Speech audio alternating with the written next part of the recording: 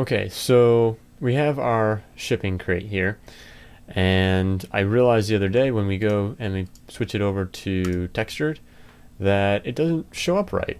That doesn't look right. You can see through half the stuff and everything, and so that is what I'm going to fix today. So what we're going to do is we're going to select, this is in edit mode. I'm going to select all the pieces that are showing through properly, which currently are just the main plywood and then this crossboard, and all the rest are showing through incorrectly. So I'm just going to select all these ones that are showing through correctly, and then we will invert our selection,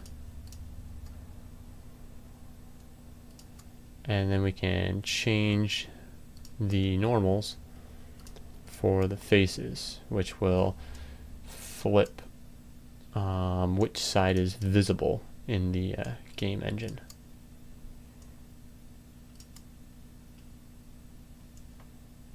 Okay, so I have selected all of the pieces.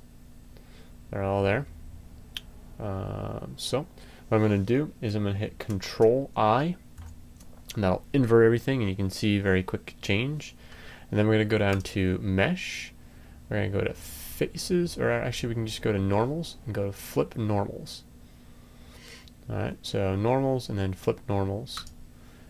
And now you can see everything is being rendered properly when it's under textures. Now if you have textures selected and you go to let's go to Blender Game and then go Game. Oops, we have to go back into object mode. Go back to Game and go Start Game. It is showing up as a rendered image now. Whereas before it was just showing up as a solid no matter what. So you can change that. Your game will probably operate faster if it's in solid mode, because it doesn't have to render any of the images or anything like that. But to see your game in fully textured, just hit textured and then go to Game, Start Game, and then you can play your game with textures on and working hopefully properly. Alright, thank you. This has been 5 Minute Guide with Kyle.